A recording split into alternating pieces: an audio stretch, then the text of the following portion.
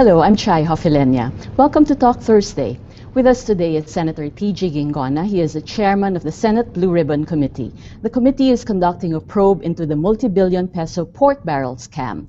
During a hearing on Tuesday, Guingona criticizes what he calls efforts to gag and bar witnesses from appearing before the committee.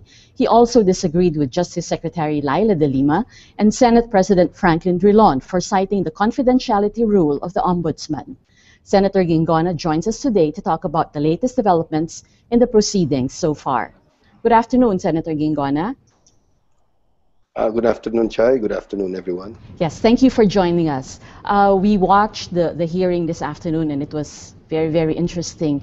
One quick question that jumps up is, people are wondering, what are your relations now with Senator Drilon, given obvious differences over the confidentiality rule of the Office of the Ombudsman and your letter requesting for a reconsideration of his refusal to approve the subpoena for Janet Napoles?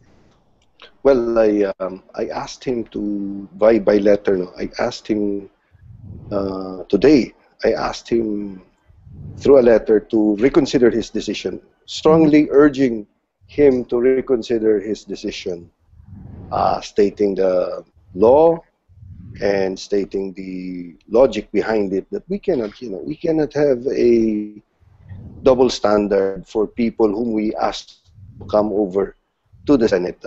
We asked the whistleblowers to come here, we subpoenaed them, and they came. Yet when it comes to Janet Lim Napoles, we cannot subpoena her. I don't see any reason for this double standard. Yes. Have you spoken? One point lang, Chai. Sure. No, wait. One point lang. This is an important point. You Sure. said the rule by the Ombudsman. No, there is no rule by the Ombudsman. Actually, it's just an advice. And it's not an advice by the Ombudsman to the Senate. No. Not by all. It's an advice by the Ombudsman to Senate President Drilon. And Senate President Drilon took it upon himself to follow that advice. And that's what he's using as his basis for not signing the subpoena. Go ahead. But why is the Senate President listening to the Ombudsman? Isn't the Senate a co-equal branch of government, of the judiciary?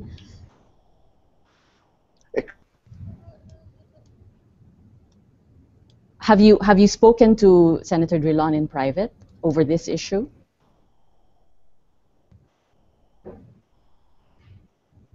Senator Guingona? Yes, I was. I don't know if you heard me a while ago. Yes. I was asking whether you've spoken to him in private.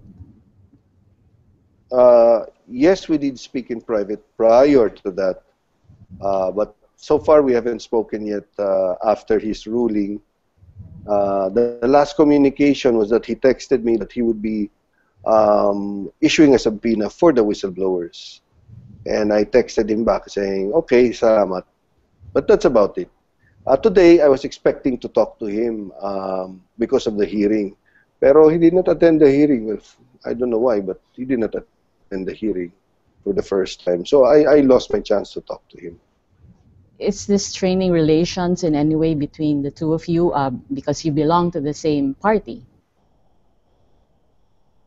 To say it does not would be, I don't think that would be realistic. Of course, there's a strain in relation because he doesn't want to sign the subpoena, and I want him to sign the subpoena. So definitely there is a strain in the relations. Now, how much strain and where will this go?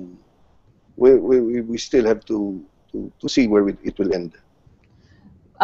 Would you hazard a guess? What could be his reason for opposing the subpoena of Janet Napoles? Of course, in the past, I think some of the whistleblowers had mentioned his name and insinuated that there are links, or they know each other, or they know of each other at the very least. Could that be one reason why? I don't want to go into speculation, Chai. If ever, I think that question should be addressed to Senator Drilon. But these are the facts, no? The Senate Blue Ribbon Committee has issued a total of 22 subpoenas. Mm-hmm. 22 subpoenas, all have been signed. This is the 23rd subpoena, and is the only one that has not been signed by the Senate President. Second, Janet Lim Napoles has been invited and subpoenaed here in the Senate twice, one in 2006 Yes. and another in 2008, both with regard to the fertilizer scam. And in both cases, she has a no-show. Now she's involved again in the PDAF scam, and we do not understand why the Senate President refuses to sign or approve the subpoena. Later on, when we investigate the Malampaya scam, because there are two facets to this scam, the PDAF and the Malampaya. Mm-hmm. The Malampaya scam is bigger than the PDAF scam, according to some sources. Yes. And the main actor there again is Janet Lim Napoles. So Mm-hmm. this is something that we cannot face. This is something that we must resolve now, because to shirk our responsibility, to surrender our power, so to speak, to some other agency by asking their opinion, Mm-hmm. would be a great disservice to the country. First of all, on the legal basis, the power of the Senate to conduct investigations and to summon people are found in the Constitution, which is the basic law of the land, the primary law of the land. The powers of the Ombudsman are found in an ordinary law. Mm-hmm. So, common sense will tell you, when there is a clash, if there ever is a clash between the primary, the basic law of the land versus an ordinary law, then which will prevail? Of course, the higher law, which is the Constitution, the basic law. Yes. A while Secondly, ago, in a long... Oh, go ahead. I wanted to Go pick up a point though. Secretary De Lima, when at the start of the hearing this afternoon, this morning rather, she said that there are valid concerns about first the appearance of the witnesses, and then second, you could be undermining the prosecution by revealing to the public what these witnesses know. Do you think these are valid points? I don't think so. If that was a real pressing concern, if that was what it was really, then they would not have brought them here in the first place. Yet when we made our will known to them that we really want them here, they gave in, and even Senate President Drilon signed the subpoena. Secondly, whatever the whistleblowers say will be repeated in court, and their credibility can be tested by the judge, by cross-examination, and reference to other pieces of evidence. So, summa total, I don't really buy that. Mm-hmm. But aren't you, just to pursue that point, don't you think you are also exposing whistleblowers to unnecessary risk? Given that they're very vulnerable, they can be attacked anytime, there could be threats to their life. Well, that's why we have the Witness Protection Program, and it's their job to secure them. And they've done a marvelous job so far. Mm-hmm. Definitely there's a risk if you move people around, definitely. But you have to balance it with the goals of the Blue Ribbon. The goal of the Blue Ribbon is to answer the four questions, no? One, ano ba talaga nangyari at paano nangyari? Two, sino may kagagawan? Who did it? And who can be held accountable? And lastly, how can we avoid that what happened before will not happen again? People have to understand what happened. Mm-hmm. Go ahead. And you must agree. It's only in the Blue Ribbon where even kayo, Chai, no, you only understood really the whole picture after Ben Herloy came in, after the line agencies explained, and after we went through the process of how it starts with the legislator, and then he gives his request to the DBM, and then the DBM gives his request to the line agency, and the line agency gives it to their subsidiaries such as ZAIREC or NABCOR, and then the money flows to the pockets. Without the Senate Blue Ribbon hearing, if we never conducted it, people would not know. It's a People would very not know what happened. it's a very elaborate web of deception and forgery, and it's really amazing. How are you reacting to all these everything that you've uncovered so far? Is this something that you expected? Frankly, the amounts I've seen are staggering, and I'm shocked. I'm shocked, really. It's so huge.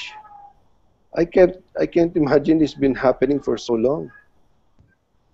In the past, those who've been following this issue were saying that dati 10%, 20% commission, maybe up to 40%. But then now, what we've seen is that nothing, not ghost projects, nothing is delivered to constituents that are supposed to be beneficiaries.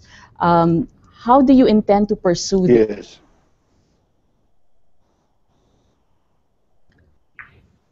How do you intend to? Hello. Hello, yes. How do you intend to pursue this Yes. issue? The, to pursue this, hindi There's a natapos yung whole, sentence. is it just How Janet how Paulus that you're after, or how long will these hearings last? ah okay. The basic is we don't need the same quantum of evidence Mhm, for the conviction of a person mhm. now. That's why there are different goals. That's why I keep repeating, what are the goals of the Blue Ribbon? And like I said, no, what happened, who did it, and how we can avoid it. So we're trying to answer the what happened. And the biggest actor of this whole scam is Janet Lim Napoles. So Yes. unless and until we call her in, then we will not have the whole picture. Uh, but we don't need all the nitty-gritty, like all the documents, because we're not out to convict people, because the Blue Ribbon does not convict people, does not pass sentence on people. It may make recommendation, and it has in the past always made recommendations for prosecution. Mhm. But that is the goal of the Ombudsman and later on the Sandigan Bayan. The goal of the Blue Ribbon Committee is different. And so the quantum of evidence is not as stringent as that of the Ombudsman and We the have Department of Justice. Yes, we have one question here from social media, and I think this concern is also shared by many who've been following the Blue Ribbon Committee hearings. This is from at Gerard Francisco 01. He asks, can you give us an assurance that after this probe, there will be a comprehensive reform on public spending?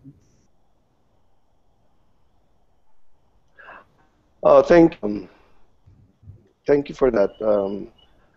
You must remember, I can give you my personal assurance as far as my vote, as far as my actuations. But you must remember, it is a collegial body. And a collegial body, the Senate as a collegial body, votes on matters. I cannot answer for my other senators. Secondly, we are not just one house, we are two houses. There is the House of Representatives, and they're made up of, wow, how many congressmen?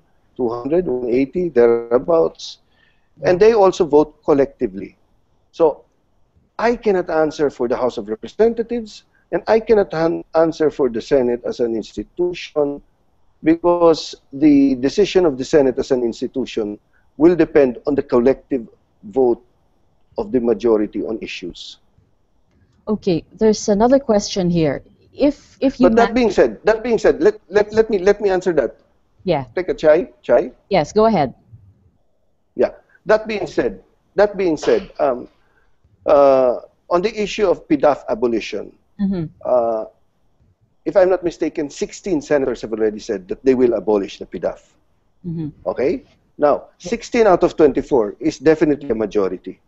Now, unless they go back on their word during the voting, then I think, as far as the Senate is concerned, I can only speak for the Senate, and my basis is the 16 senators that said they are for the abolition of the pork barrel. Mhm. You've put in, I think there have been new guidelines set for PDAF, and some other people are saying that, well, you've abolished the PDAF, but you're really just essentially calling it by a different name or putting in new guidelines, and that PDAF is needed because it's a democratizing tool. Are you personally for its abolition, or would you just want to put in more stringent guidelines so that it's not misused?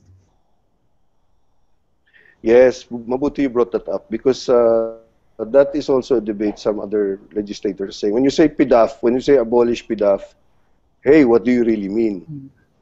Do you mean abolishing it in its present form, or and making it resurrect in another form, or totally eliminating it? Ako, I'm in favor of totally eliminating it. What does totally eliminating it? For example, if there is a PDAF allocation in the budget for 25 billion, you eliminate the pork barrel, you reduce, thereby decreasing the budget deficit. Mm-hmm. What others are proposing is, okay, let's take it out as PDAF and give it to education, and give it to highway, and give it to health. Pero ako, pananaw ko, kahit papano pwede mapakialaman pa rin yun eh. And essentially, you're just resurrecting something in some other form. When in fact, the essence of it has been shown that it is a great root of corruption. So therefore, what's important now is we eliminate it totally. But one argument also is that you can't leave the allocation of money only to the national government officials, because local government officials would be in the best position to know what their local needs are. So therefore, they should have a say. What is your comment or your reaction to that? Do you think they should just be given to local government officials, or should national government officials still have a big say? When you say local government officials, do you include congressmen, or do you mean Mayors, congressmen are national governors, government officials? governors and mayors, essentially. No, national. Congressmen are national or local? I would say We have to define here. What is national? I'd say congressmen would be local. Congressmen are local. Um, well, I'd rather that the local government units should be the ones to. The local government units are in charge of executing the laws. Yes. And therefore, when you execute the laws, you run the programs, you run the projects. So they should be the ones empowered to spend that money for their programs and for their projects. Legislators, be it congressmen, lawmakers, essentially. And I think we have to get back to the basics. We have to go back to just lawmaking. That being said, uh, the budget, which is the General Appropriations Act, is passed every year by Senate and Congress. And that is the allocation of money for the whole Philippines, including areas, cities, and districts. So it doesn't mean that you take it out. Out is that section there that says it's discretionary, where the legislator can point, oh, you put it here, you put it there, you put it here, you put it there. You're taking away discretion. You're taking away the pork barrel system. We have another question from social media here. If in the event you are successful in bringing Napoles to appear in the Blue Ribbon Committee, what would be your first question for her? Would you want her convicted? And this is from Ronald Canlas at Mr. Zippo. Yes, Ronald. My first question would be, tell us your story. Tell the Filipino people what happened. How did you do it? Who did it with? So that we know. So that everybody will know. I think are you yes, there's also concern what happens after the committee finishes with the hearings, because in the past also we've heard of cases where various Senate committees would conduct hearings and then not produce any report whatsoever. And so they say that, senators do this just for media mileage, and just the publicity. You can't really please everybody.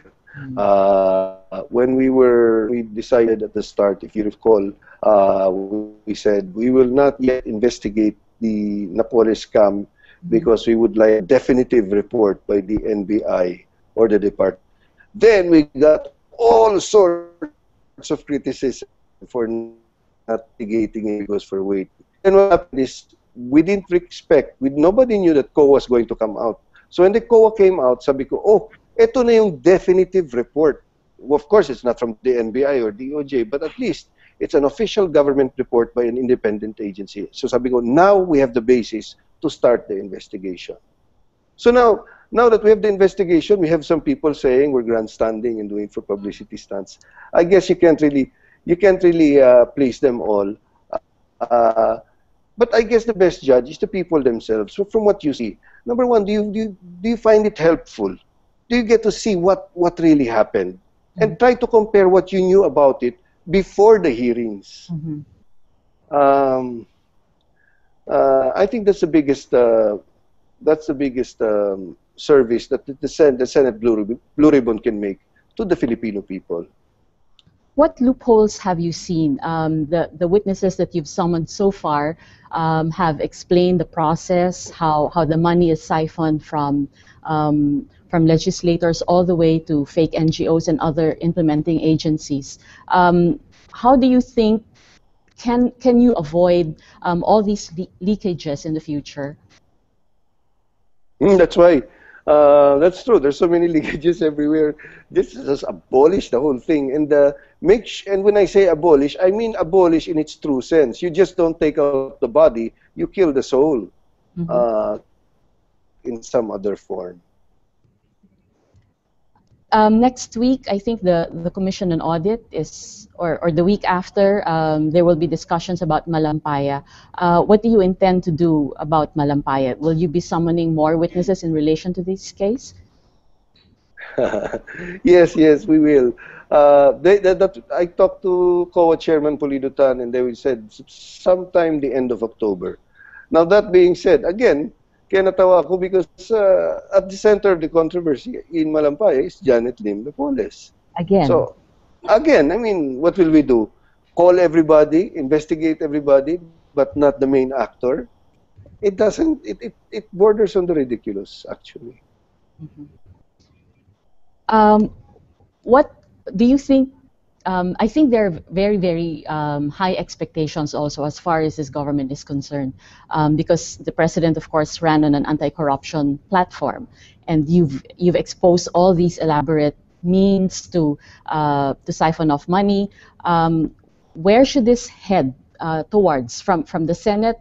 Do you think you can push for quick action, and even will there be conviction of these people? I think that's what's foremost also in a lot of people's minds.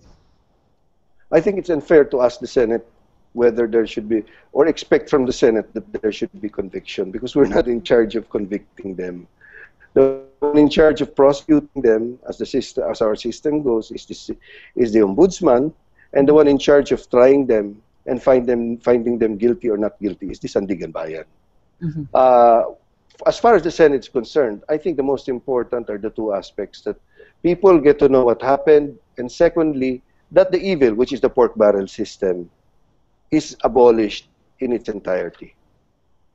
Could you maybe summarize for those who haven't been watching very closely this issue, what are the most interesting discoveries for you from all the witnesses that you've listened to?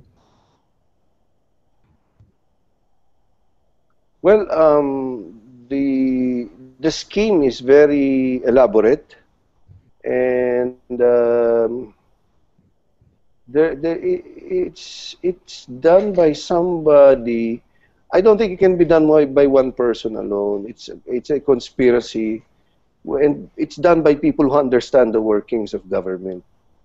Kung ordinaryong tao lang, for example, si Janet Lim Napoles alone, Mhm. I doubt, no? I doubt. It has to be in cahoots with government people, uh, people who know how government works, the ins and outs. Mhm.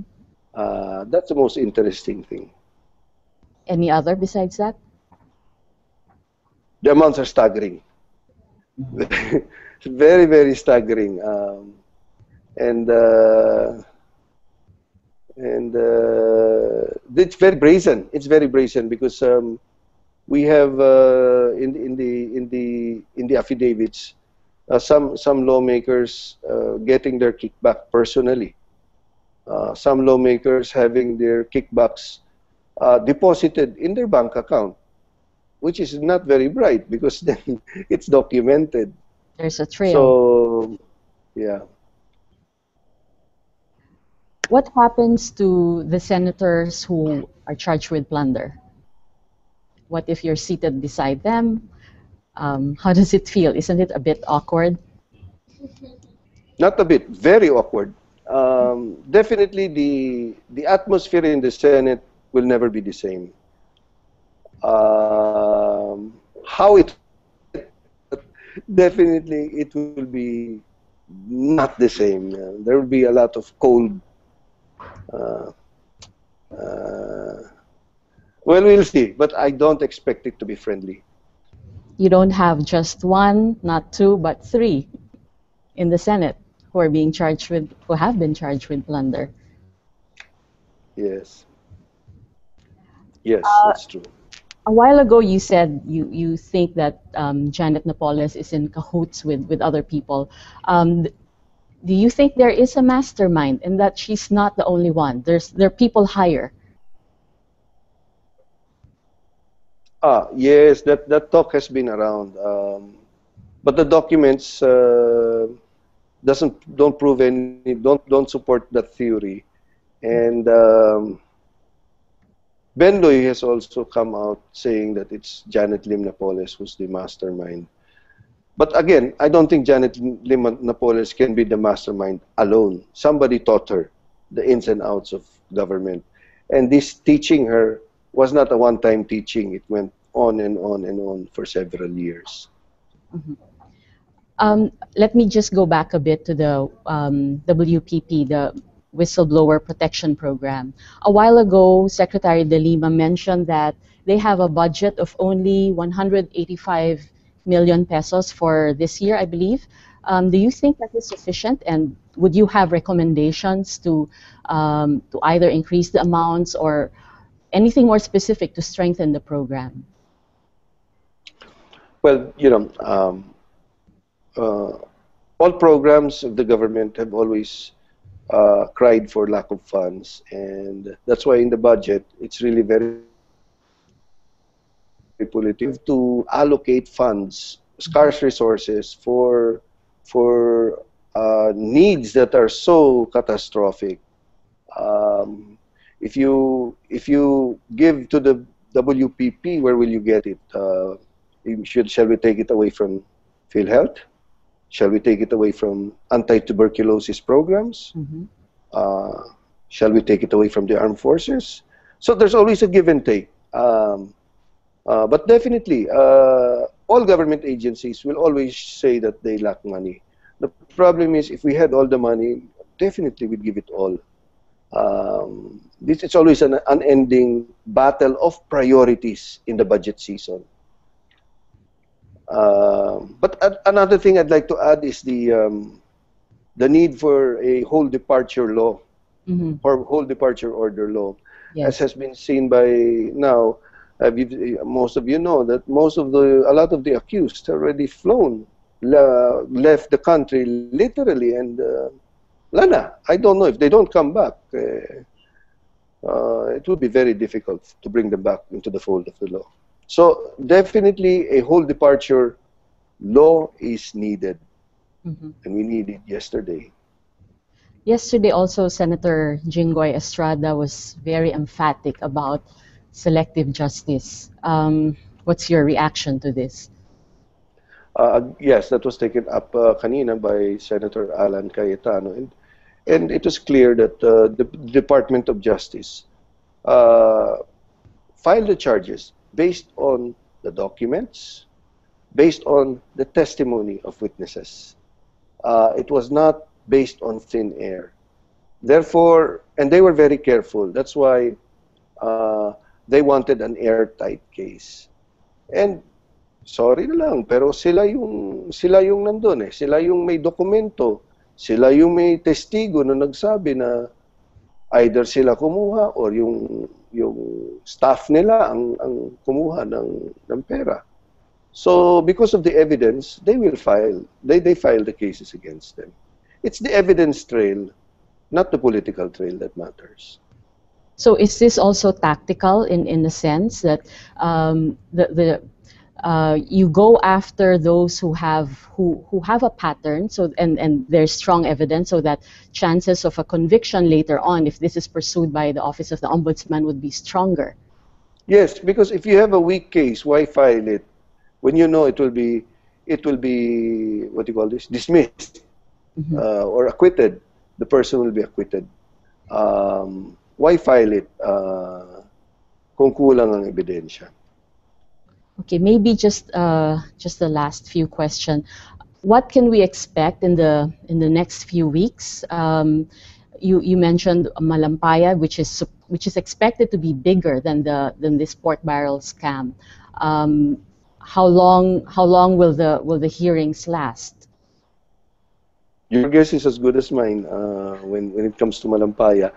But with Malampaya, right now all we have are the testimonies of several whistleblowers.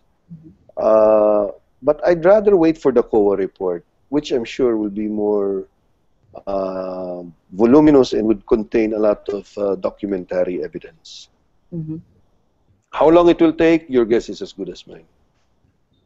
But again, at the risk of being repetitive, the main actor there is Janet Lim Napoles. And we hope Senator Drilon hears you and reconsiders based on the letter that you've given him. Any last few? Yes? For the sake of the Senate institution, for the sake of the Senate as an institution, and for the sake of the Filipino people who want to know what really happened. Any last few thoughts or any last few words? Well, again, I just have to keep repeating the goals of the Senate Blue Ribbon Committee hearings. Ano nangyari, paano nangyari, sinong gumawa, sino mananagot, at paano natin maiwasan yung nangyari na hindi na mangyari ulit. Iba ang goal, yun ang mga goals ng Senate Blue Ribbon Committee. Ang goals ng Ombudsman at Sandigan Bayan ay para pagpapakulong ng mga guilty. So iba ang goals, and I hope people keep that in mind because really there's a lot of confusion and people tend to forget that the goals are different between the Senate Blue Ribbon and the Ombudsman. Thank you very much, Senator Guingona. We wish you luck in the succeeding hearings, and we hope that Senator Drilon listens to you. We've been speaking with Senator T.J. Thank you. Chair of the Senate Blue Ribbon Committee, on the latest developments on the Senate probe into the pork barrel scam. I'm Chai Hofilenya. Thank you for watching Talk Thursday. Done. Bunti ka na naubusan ng battery.